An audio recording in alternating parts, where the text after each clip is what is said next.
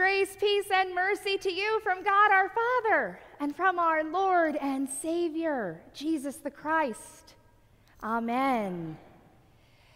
This month of June, we've spent time talking about transforming our hearts.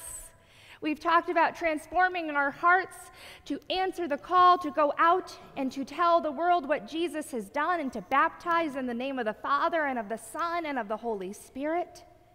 We've talked about transforming our hearts to be like Jesus and to follow his steps, to show his compassion, his acceptance, his forgiveness, and most especially his love with all the world, but especially those whom society has rejected. Last week, we talked about transforming our hearts towards ourselves and about what it means to have some self-compassion, to rest and to rejuvenate so that we are ready to go back out into the world. And today we wrap up this series about transforming our hearts for service as we talk about the cost of discipleship. This cost of discipleship involves sacrifice. It involves sacrificing ourselves for what we want and what we desire. We sacrifice ourselves, trusting that when we do sacrifice, God will provide what we need. God will provide what we need so that when we go out into this world, we are prepared. We are ready to share the good news of what God has already done for us. And so today we do invite Pastor Joe Juarez to come up and to share the good news of what Free the Girls is doing.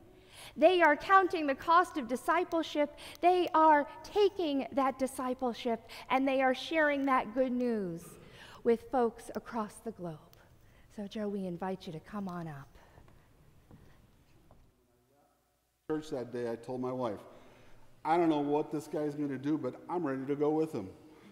I was so inspired by what he was just so passionate about knowing that he had to go somewhere and do something. And I was ready to go with him. Well, I didn't go with him, but we found out about a year later that he had gone to Mozambique and again didn't know what he was going to do. He was walking around the market one day and he came across a guy that had an umbrella, a big umbrella. He had bras on the end of it and he was spinning it. And Dave went up to him and said, "What are you doing?" And the guy says, I sell bras. He said, they're like gold here. In Mozambique, there's no manufacturers of bras. Something that is a normal thing to actually have. And this guy found that you could sell bras and make a good living at it. Dave was intrigued and he called up some people and he said, "Hey, why don't you send some bras to me? I want to see if there's something behind this or if this is something that works." So he got I think a couple of boxes worth of bras sent to him. And he came and he found out that absolutely bras were very, very valuable in Mozambique. And so he had already started working in the trafficking part in a missions kind of capacity, doing some things in trafficking. So he found an organization that basically rescues women who had been trafficked.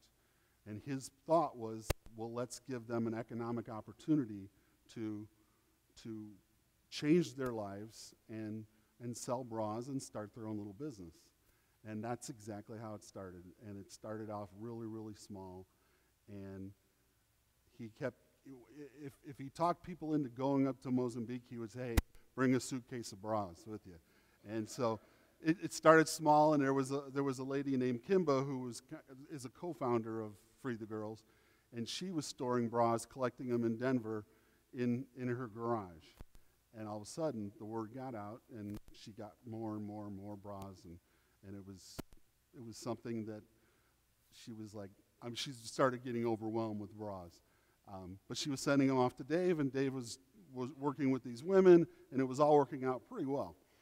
Well, somehow CNN heard about this, and they did a documentary about Free the Girls. And at that point, it just exploded. And Kimba in Denver was like, "I can't do this. I don't have enough room." And Funny thing is that we had just purchased that building, Pioneer Lumber, which is a warehouse, and that's where our church was going to be. And so Kimba and Dave called up my pastor, Greg Arthur, and said, "You guys think you could store some bras in there? We don't need a lot of room. Don't need a lot of room, but maybe you can store some bras, and and then when we're ready, we'll send them." And so immediately he said yes, because here we had a huge warehouse and a tiny little church, so we had room. So So that's how I got involved with Free the Girls. Just as a volunteer, basically, when bras came in, we would do what was called a packing party, where we'd kind of separate the bras and put them in boxes, and then eventually ship them off. Part of the story is that documentary. There was a guy in Germany who owned a shipping company, who was in Germany one day and turned on the TV and saw this documentary on CNN. And he owned a shipping company, and he thought, well, geez, maybe I can help these guys. So he called up Kimba in Denver, and somehow they all worked out to where he now said, hey, when you get enough bras, send them up to Chicago, we'll store them, and then when you have enough for a shipping container, we'll ship them off there. And it was just amazing how God worked. God worked all these things in crazy, crazy ways to where we're at now. And so where we're at right now is we are a international nonprofit based in beautiful Chesterton, Indiana, and we have now collected well over 2 million bras. 2 million bras have come to Chesterton from all over the world.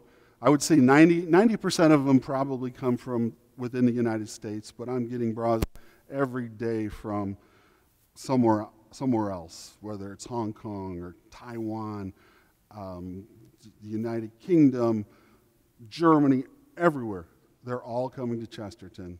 And so that's how Free the Girls got started, and that's kind of where we're at now. And so what we do is we come alongside women who've been trafficked, and we provide them a path to what we call true freedom. Because these are women who've had no freedom. Their freedom has been taken away from them, and we want to help them reintegrate back into their communities. And the bra thing is just one small part of it. There's so much more that we do and what we will be doing to help these women reintegrate back into their communities. And what I can tell you is that it's been wildly, wildly successful. The stories, unfortunately, I live a life where I hear a lot of bad stories about trafficking, and I won't repeat them because they're something that once you hear them, you'll never forget them, and I don't want to do that to you. But what I will tell you is that these women are thriving in their communities because individuals took the time to send a bra to Chesterton, Indiana. It's just truly amazing, the stories that generationally were changing the lives of not just these women, but their families and their children.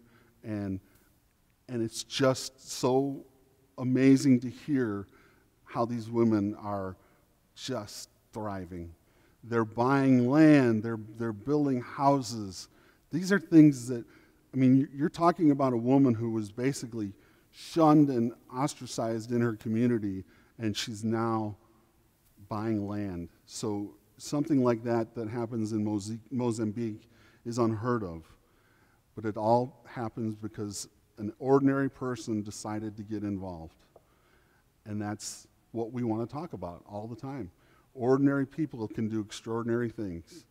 And it doesn't matter where you're at, who you are, what you do, you can do amazing things if you decide that that's what you want to do. And Free the Girls is just a perfect example of that. Our goal for true freedom is measured through the economic freedom restored health, social well-being, education, and opportunities for a different, hopeful future. That's what we want. So, like I said, the bras are very, very important, but they're just a small part of what we're doing. In fact, you'll be the first probably group of people that I've told this to. We've been so successful at collecting bras that we're about to tell people to stop sending us bras. I have 3 years worth of inventory in here in Chesterton and up in that Chicago warehouse. We've been so successful at collecting bras that we're ready to tell people to stop sending bras. And we're shifting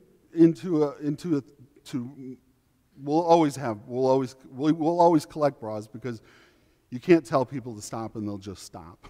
They still will send in bras.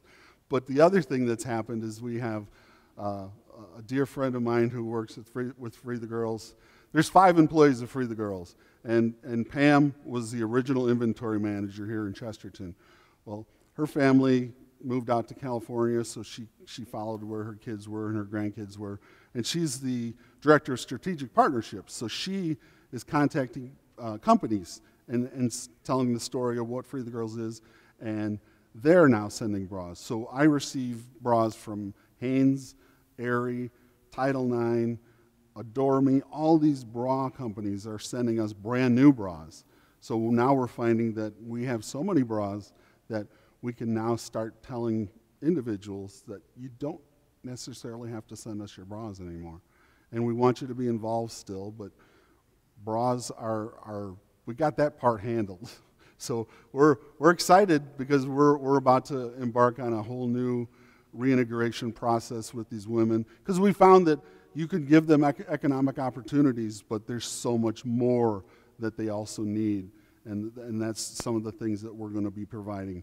And it's education, it's employment, teaching them how to run a business, start their own business, because our goal is for women to be involved for about 2 years, and then we graduate them out of Free the Girls, and typically they start their own little business, and it's not necessarily selling bras. So we've got lots and lots of ideas and things that we're going to be doing, but we're just excited that we've been so successful that we're now moving, not away from bras, but we're moving away from bras being the absolute center of what we do. And bras have it's interesting, because bras were the thing that made it very easy for people to get involved. Because I would imagine, looking at the women here, every one of you probably have 5, 10 bras that you never wear and sitting in a drawer somewhere. And those are the people that send us these bras. It was very, very easy. It was very, very easy for that to happen. Now, I'm not saying it's easy, but it's still amazing what these women or what these people do. Because you collect the bras, and then you have to put them in a box, and then you have to pay for the shipping, because we can't pay for the shipping. And it's just crazy. Every box I see, how much it costs to ship bras to us, and it's a lot of money. I think the average box is now $20, $30, $40 just to send the bras to us. So anyway, there's lots of wonderful, wonderful things happening. But one of the reasons that bras were so successful as well for the women in Mozambique is that they didn't. When you're selling a bra, you don't have to deal with a male, a man, and so these are women that have been through trauma and amazingly terrible things, and for them to be able to start a business and not have to deal with men was also very, very valuable. So, I don't know how long I've already been speaking. I could speak for hours about this, but yes, yeah, I was gonna tell you. So the whole graduation process, about 2 years ago, right around Thanksgiving time, I had the opportunity to go to Costa Rica, which is one of the countries that we work in. Go to Costa Rica and celebrate the women that were graduating out of the program. And it was just the most amazing thing. It was an awful, awful thing, and it was amazing all at the same time. So it was just very difficult. But I went to Costa Rica, which is, as far as third world country, I wouldn't even call it a third world country. They're pretty progressive, and they got some wonderful things happening in their country. But I didn't see that part of the country. I went into a place called the Red Zone. That's where our location is. And it's about an 8-square block of despair, right in the heart of San Jose. I had a girl that was about this tall. She's American from Colorado, but she's living in Costa Rica now. She kind of looked like Reese Witherspoon. And she was my bodyguard. She literally was like, because she'd been already so well known in this red zone, as long as I was with her, I was fine. She told me, take your ring off, take your watch off, because they'll just rip it right off you. And I was fine because I had her with me, and it was, but the despair that I saw was things that I had never seen before. We sometimes think that the world we live in here is the world, and it's not. It's not at all. We are so blessed to live where we live. But so to go into Costa Rica, I was able to see the women who had successfully gone through this program, and to see how confident they were and so excited about their future, and to see what their plans were. They all had really amazing plans, and they were all about to embark on something new. And then I also got to meet women who have just started the program, and to see the difference between the women who were graduating and the women who were starting the program was heartbreaking, because, again, there's so much trauma involved that these women they don't even know what to do with themselves. And now I hear the stories, and hopefully I'll get to go back to now help celebrate the women who I met 2 years ago starting the program, who were going to graduate. And it's just amazing to go meet the women. And with a name like Juarez, I should be able to speak Spanish, and I can't. But I told these women that when I come back, I'm going to be able to have a conversation with you. So I've been working on that a little bit, but I got a lot more work to do. But what can you do? Well, you have a unique opportunity, because all the work that happens right now is happening in Chesterton. When I speak to somebody in Noblesville, Indiana, it's hard to say, hey, come on up and help us pack bras. It's very difficult. But you all are right here in Chesterton, and we continue. I receive about 30,000 bras a month right now still. And we have monthly packing parties. We call them parties. We try to have fun, because there's not a lot of fun in the trafficking world, but we try to have fun with this opportunity to come and help, to get involved. So about once a month, we have packing parties. The next one, I already know the date, is July 18th. It's a Tuesday night. 5 o'clock we start. We usually go from about 5 to 7, and we'll have some fun little snack or something. I used to feed them, but man, it got to be so hard to do that. But we'll have some snacks. But I would invite you to come. Duneland Community Church, which is right behind Strax, used to be Pioneer Lumber. Pioneer Lumber still operates out of that. But 5 o'clock, we basically, I fill up these gigantic boxes. They're called Gaylords. Every day I go in, I take a box and I empty it into this Gaylord. So when we have a packing party, I'll pull all these boxes out, and then we basically are just going through these bras, sorting them basically just on quality. If they're brand new with tags, they go in one box. If they're your ordinary, everyday bra that's nice and someone could sell it, goes into another box. And then if they're not good at all and they're stretched out or they're stained or whatever, we throw them in a recycling box, and we try to recycle those things.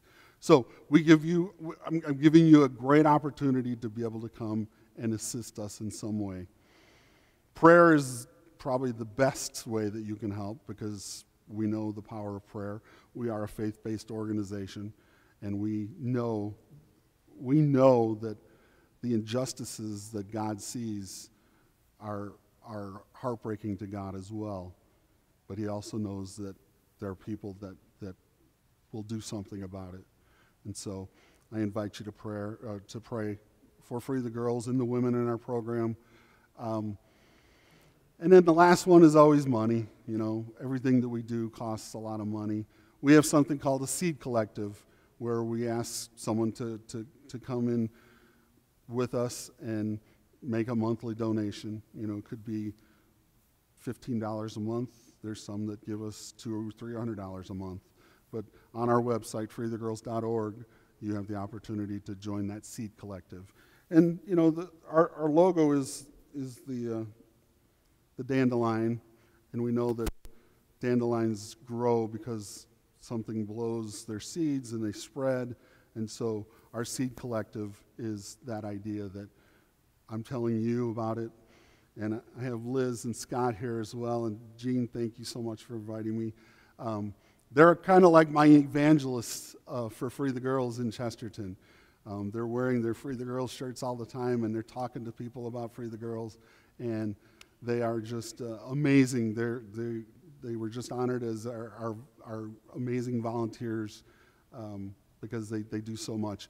But that's the seed collective. That's the Holy Spirit blowing the ideas around of what Free the Girls are. You know, we've been in Chesterton now, Free the Girls, almost 10 years. But really, for the first 7 years, we really didn't talk about it a lot. But we're really now starting to reach out and talk about what we're doing, because we are now completely based in Chesterton, Indiana. And we know that there's amazing things happening all around Chesterton, and we just want to be a part of that. We want to be a part of the community that we know has a heart for helping. And so I thank you for the opportunity to come here and speak to you. I just ask that you consider in some way participating, because again, ordinary people do extraordinary things when they come together. So I'd like to end with a prayer. Oh, I'm sorry. Oh, yeah, again, because we're kind of going away from the idea of collecting bras, we have collection boxes at Red Cup Cafe and at 219 Tap Room, which my wife owns. But yeah, you can, and right outside our door we have big collection box. So yeah, we'll still collect bras. We'll absolutely still collect bras, but we're good on that side. We need help in other ways at this point. But I'd like to end it with a prayer. Lord, we thank you so much for this beautiful day, this beautiful place, this beautiful group of people. Thank you so much for the opportunity to come and speak to them about Free the Girls.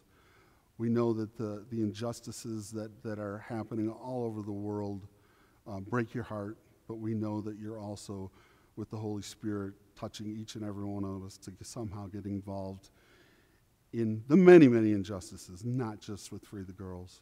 We just ask that you continue to prod us and push us and guide us, direct us to what you want us to do, because we know that we have tremendous power through your Holy Spirit. We have tremendous power through you and your Son, Jesus Christ. We just ask that you continue to help us, guide us and direct us to the ways that you want us to work. And thank you so much for all the things that you're doing all over this community, this state, this country, and the world. It's in your name we pray. Amen. Today we hear Jesus say, "Those who love their lives will lose it, and those who lose their lives for my sake will live forever." Where can we lose our lives in supporting women who have been trafficked, in supporting organizations that care for those?